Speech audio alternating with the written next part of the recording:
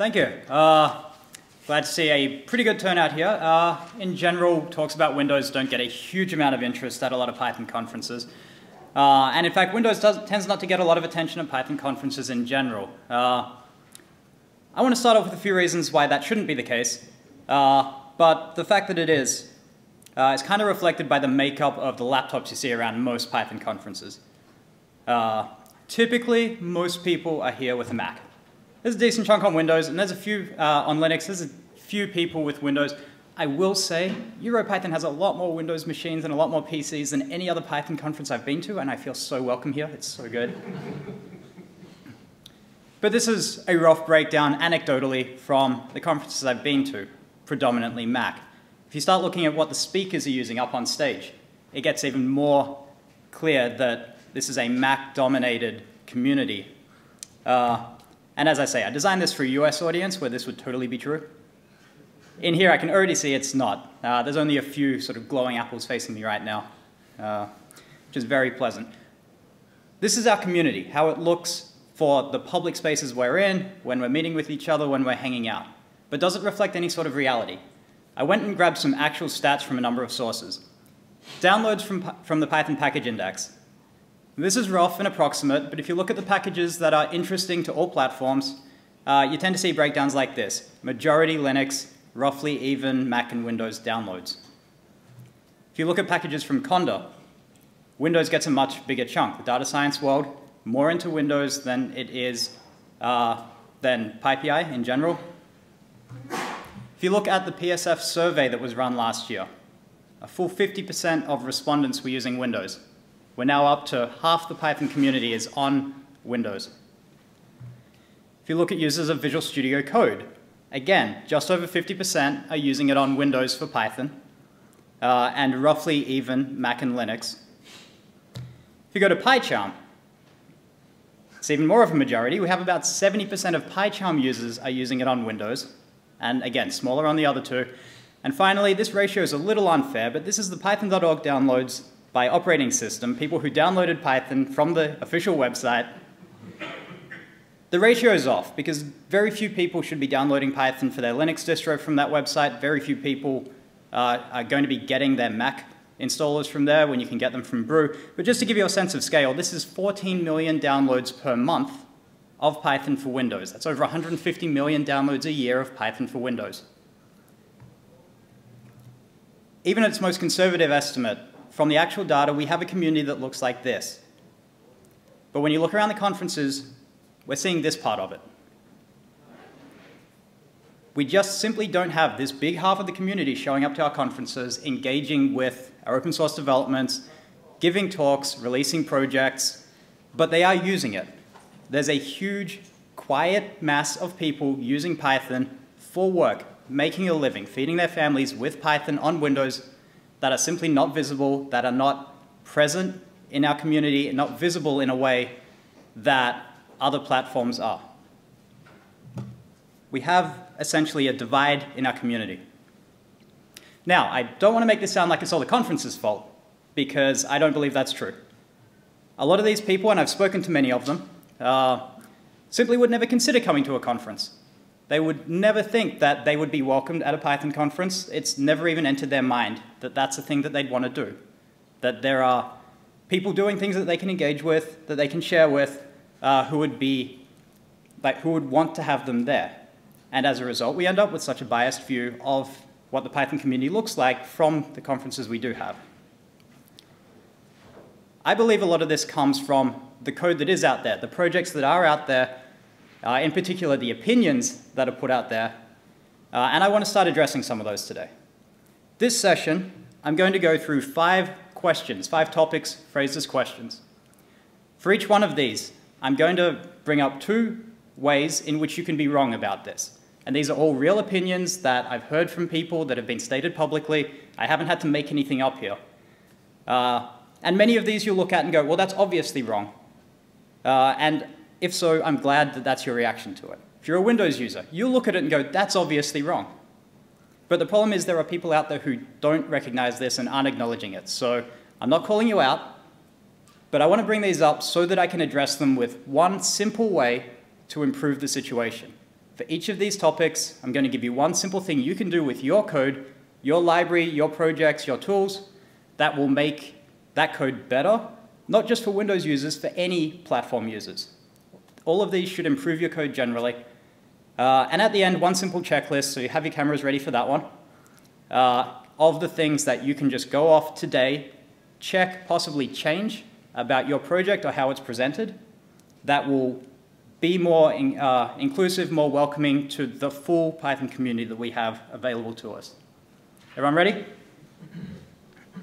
Okay. First up, how do I run Python? You see the initial instructions on a lot of people's pages. Pip install this, and then type this command, and now you can run the code. The first assumption a lot of people make is that everything is going to be on path. Now what this means is if you're in a terminal, you can simply type the name, and it will automatically locate either a user-specified copy of the tool, or a machine-wide site one, or a system one, or some model like this to locate and figure out what to run. So say you've just installed black, you'll type black, and that will run that tool that was just installed, because it can look it up on the path, and it knows which one to run. Sounds great. Unfortunately, on Windows, this is not how the path is designed to work. It's often how it's abused to work, but it's not how it's meant to work, and so it doesn't always work this way. Path on Windows starts with the system files. The path variable is how the system locates system libraries. You can come along and add your app to this, and now your app can be found automatically. But know that it's not looking in like a user bin directory. It's not looking in a specific place where there are only files to be found on path. It's your entire app is now available there. And because your app can be there, it means their app can be there. And someone else is going to come along with some other app and declare that they're the most important app in the world and they need to be first. And guess how easy it is to find your system files now. And this is when everything starts going wrong. Modifying the path on Windows is really just rolling a dice to figure out what you're actually going to get. Next assumption, typing Python 3 is going to launch Python. This is not true. Windows has an executable called python.exe. The .exe is optional, but there's no 3 in this name. There's no 3.7, there's no Python 2, there's just one Python executable that's the same for all versions of Python on Windows. Now, arguably this is not the right way to do it, but it's the way it is currently done, and you can pretend that it should be some other way, but that doesn't actually help anyone, because it's not true. What is true is Windows also comes with the py launcher. This is a slightly different tool. It's py.exe, but you can run it with py. This tool automatically finds the latest install of Python on someone's machine and will launch it. So it's the equivalent of typing Python 3 on a Linux system, which is going to be symlinked to the correct, hopefully, to the latest version of Python that you want to run. The downside of this for launching a tool, say Black, is that Black has no way of saying, I need to be run with py.exe. You have to say, using py, launch Black. Which brings me to my one simple suggestion for these problems. The Python-m option. Typically, you'll type Python followed by the name of a script, something.py. The full path to a script, it will go and launch that file. The -m option lets you type the name of a module. So just as if you'd type Python, import that module, this command will do the same thing. It will automatically import that module, find if it's runnable, and run it. And so my recommendation is make sure your module can be run in that way. Don't rely on someone installing Black and then typing Black. Tell them that they can use py-m Black and make sure that that works. This actually works better on all systems. The main reason you have to activate virtual environments is to make this work automatically. But if you don't do that, then the full path is going to work just fine. Whatever version of Python you launch will, using -m, will run in that version of Python. Pip actually recommends always using -m pip on all platforms to make sure that you install the packages into the version of Python that Python is going to launch. Because as soon as your path gets messed up, you can pip install in the wrong place, and then you go to import it, and it's all broken. So it works everywhere, but please document it. You've got a little section in your README that says this is how you run this project. Add a line, Python-m, name of the project. That's all it takes, and suddenly you've enabled a big group of people to use your project on their system.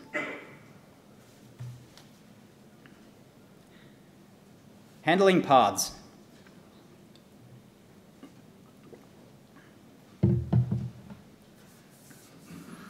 Hopefully you think this is one of these silly assumptions. Of course I know that. Of course everyone uses /. No. Here's a sample path on Windows. Those are backslashes, not /. Which means if you come along and do something like this, it splits it into exactly one element because there's no / in this string at all.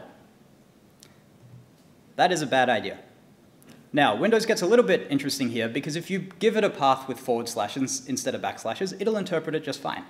It'll automatically convert the / to backslashes, locate your file just like perfectly all right.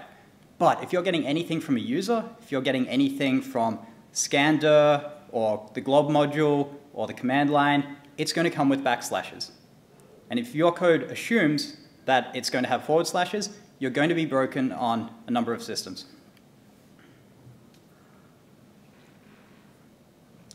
The next common assumption that people make with path handling is that they know how to do it.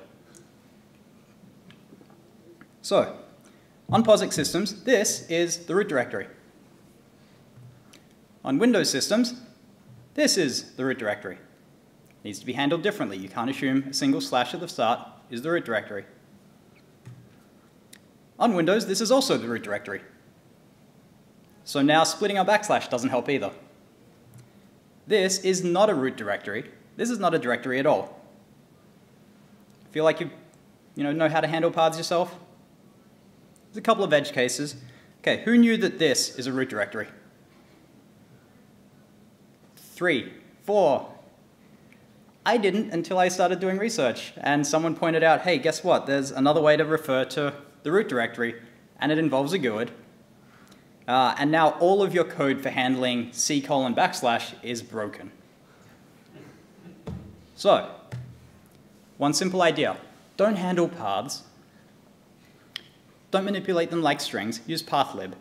This has been part of the Python standard library since 3.4. There's a backport, so you can install the pathlib module for older versions if you need to. And it comes with an object-oriented model for paths.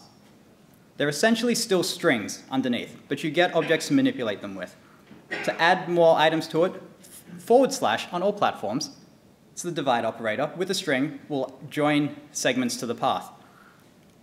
There are properties to reduce it, to take pieces off the end, properties for the various parts of it, names, suffixes, functions to change those, so you don't have to split strings or anything.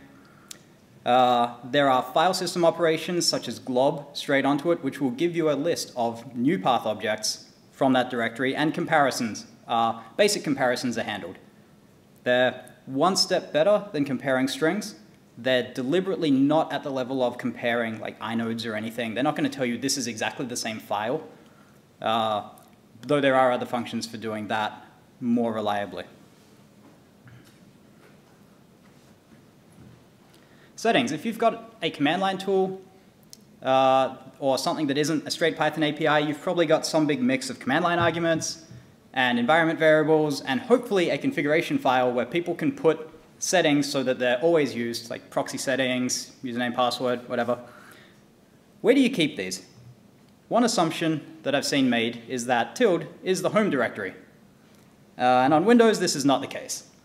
Tilde on Windows is simply a character that you can use anywhere in a path that you like. And so if you try and navigate to the tilde directory and someone actually has one called that, then you've just gone into some other directory. If not, it's probably not there. It certainly doesn't resolve to any of the specific user folders. One way to find those, and I hesitate to say this, I'll get to the real recommendation in a bit. One way to find that is to look at the user profile environment variable, which will tell you the root of the user's profile directory. Which leads to the second assumption. The home directory is the best directory for keeping configuration settings. I personally don't believe this is the case on any platform, though I know people like to argue about that, and certainly other people know POSIX better than I do, so I'm willing to listen to them. in that case, but certainly on Windows, if you find the user's profile directory, that's not a good place to put anything. It comes with a whole set of subdirectories. There's a group, documents, pictures, videos that are user visible. The user can see these, can put whatever they want in there, can modify things that are in there. And then there's a set of hidden directories under the app data folder is the most common, which then breaks down into slightly different semantics. The local one is guaranteed to stay only on that current machine. The roaming one might automatically sync to another machine that the user signs into. And so you have all these different places where you may want to put configuration, you may want to put settings. If the user should see it and edit it, maybe documents is the right place. If it should automatically go to every machine that user ever uses, perhaps roaming is the right place. If it's a local cache, maybe app data local is the right place. But the easy way to deal with all this is to get the AppDirs module. It's a single file package. I believe it's MIT licensed, so most people should have no problem dropping in a simple file if that's what you want. But it comes with functions that work across multiple platforms to provide these directories. So in your code, you can simply say, AppDirs, give me the user data dir. Here's the name of my app. Here's my author. It will make sure it doesn't collide with other people's apps or your own apps. And it gives you some somewhat opinionated directories, but they all end up in generally good spots for configuration, caches, logs, and per machine locations as well, if that's where you need to look or modify.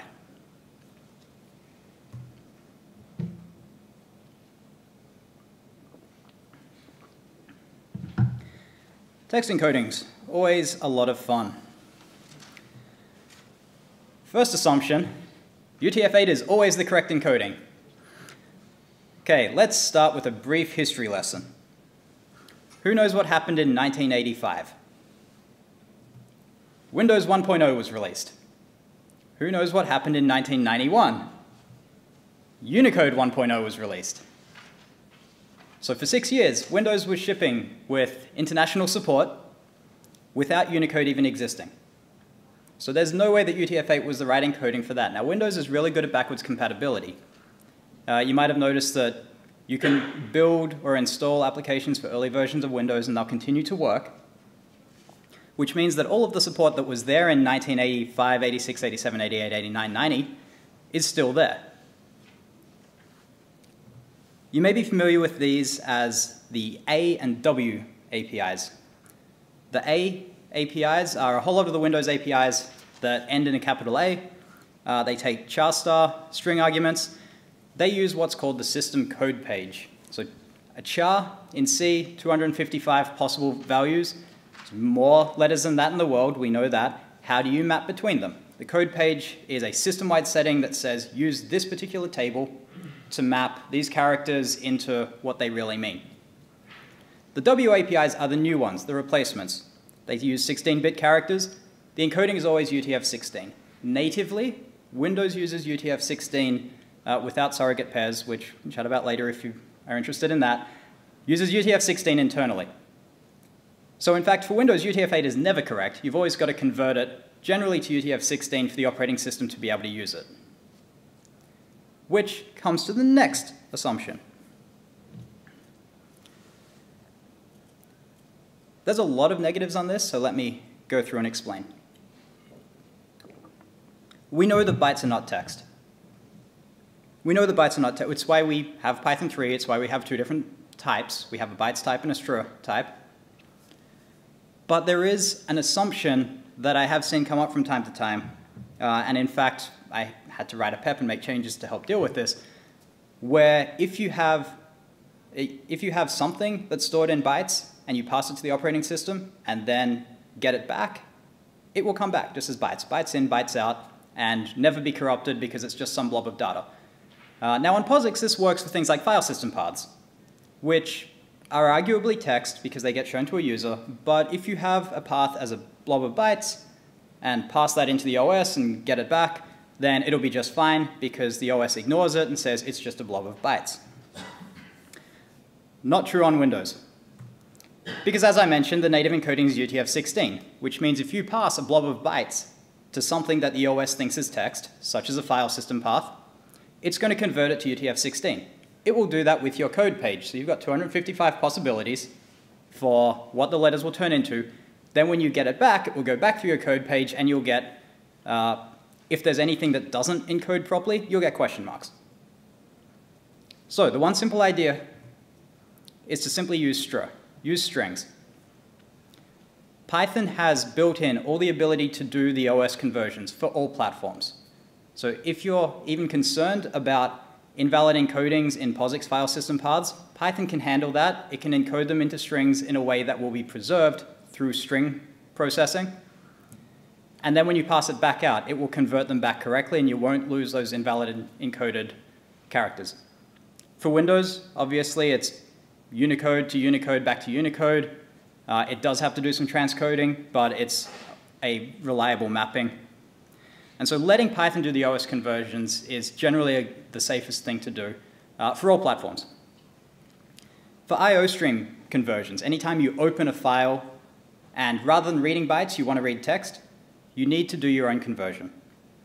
This one's probably the hardest recommendation of the day, because choosing the encoding to use for reading and writing user data can get really messy really quick. So this is why I've quoted part of the Zen of Python up here. In the face of ambiguity, refuse the temptation to guess. You will still be tempted to guess. I don't blame you. Do what you need to do. When you have the opportunity to say, this file must be UTF-8, do that. If you don't know what encoding a file is you've been given, I would suggest assume it's UTF-8, and if it fails, complain to the user. Tell them it needs to be UTF-8, let them change it, or let them tell you what encoding it should be. But ultimately, and as part of my work preparing PEPs 528 and 529, which deal with encoding, we decided there was no safe way to ever make a change to how Python does stream encoding by default. The only safe way to approach it is for you as the application developer to know what encoding it should be, because you have some extra information, or you can force the data provider to provide the right thing. Or as a library developer, let the user specify or let the caller specify what encoding it should be. But please refuse the temptation to guess.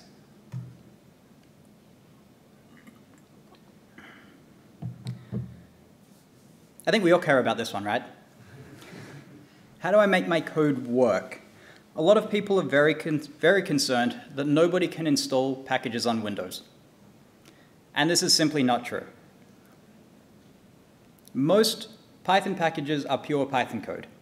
There is absolutely no reason they can't be installed on Windows, because that's simply extracting a zip file. That works totally fine all of the time. There is some code that includes C code. For those, you need a compiler. Now, if you do want people on Windows to be able to install it, the two options are tell them they need a compiler, and the easiest way to get the compiler is to install Visual Studio Community Edition, which is totally free and includes a single checkbox that gives you the right compilers for Python. Or the other option is to build a wheel. So wheels are a different form of packaging that can go on the Python package index. They are pre-compiled, which means you will compile the package for Windows 32 64-bit and publish it already built. Users can simply download and extract that. I mentioned Windows compatibility earlier. It works totally fine. You can build them on the latest Windows 10. It will largely work all the way back to as far back as Python supports. And it will continue working in the future, so the compatibility is not the concern there. The concern is generally not being able to build on Windows at all, or not having your own machine for it. But I'll point out that in that case, the problem isn't that nobody else can install on Windows. It's a personal problem if you don't have the ability to install on Windows. Similarly, people refuse to do it because they claim they can't test on Windows. And that's just absolutely false. That's just absolutely false. This idea comes up far too often. I'm trying not to get too upset about it right now, but it is something that people say. And frankly, I don't think there's any good excuse for this. More than half the Python community is running Python just fine on Windows. If you want to engage and include that community, you might have to step outside of your shell and do a little bit of work. that might involve getting a virtual machine from somewhere. But you can do that. This is not outside of the bounds of your ability as a developer. So, you get two ideas for the price of one here. Either get continuous integration set up or collaborate. There are many, many free continuous integration providers. You don't want to install Windows on your home machine, that's fine. There are plenty of people that will let you use theirs. Automatically, you can set it up. Visual Studio Team Services will give you free Windows, Mac, and Linux builds, all in the one system. You can build all your wheels in one go and publish them all from there. And it has a free tier that'll more than get you started. AppVeyor is also available. You tend to see that show up in combination with other CI providers that will do the other platforms. But these are free. There's no excuse for not having access to this stuff because everyone is dying to give it away to you. If you are interested in Visual Studio Team Services, I can talk to you about that for days, so come and find me afterwards. But the other option is to collaborate, is to actually get on your GitHub page and say, I'm sorry, we don't have great Windows support right now. If anyone can help me occasionally test the library, which is download the sources, run the tests, and let me know whether there's a problem or not, that would be very much appreciated. If there's someone who at release time can install this, can have the compilers, can produce a wheel that I can upload and publish, I'm willing to accept your help. It's not a big step. We have a large community of people who are willing to do this, but are largely not going to walk into your project and demand the right to do it. You have to invite them, because it is your project, and if you care about it, it's very easy to invite people to come and help you out. So, where to from here? Here's the checklist that I offered earlier. If you're releasing a project, ask yourself, does -m work on it? If it's a tool, can people Python -m to start running my code? Do I manipulate paths by hand? Am I using string operations, regex, on paths? Do you put your configuration in weird places? You force people to navigate into places they may never have looked at on their machine to change settings. Do you keep your text in strings, or do you just keep it floating around as bytes and assume that all the encoding is going to work out on its own? And do you have continuous integration for your project, or collaborators who are helping you out, even on a part-time basis?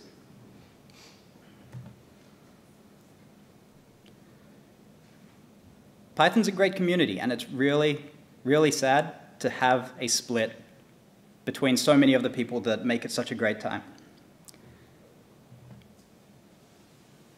I would love to see even just these little things, changing projects that people are releasing, making it easier for people to use and share the projects that make Python great, and to engage, and to fix that breach in the community, bring more people together, bring more people to these conferences, and overall make Python even more of the greatest community on earth. Thank you. I'll take questions out in the hallway afterwards.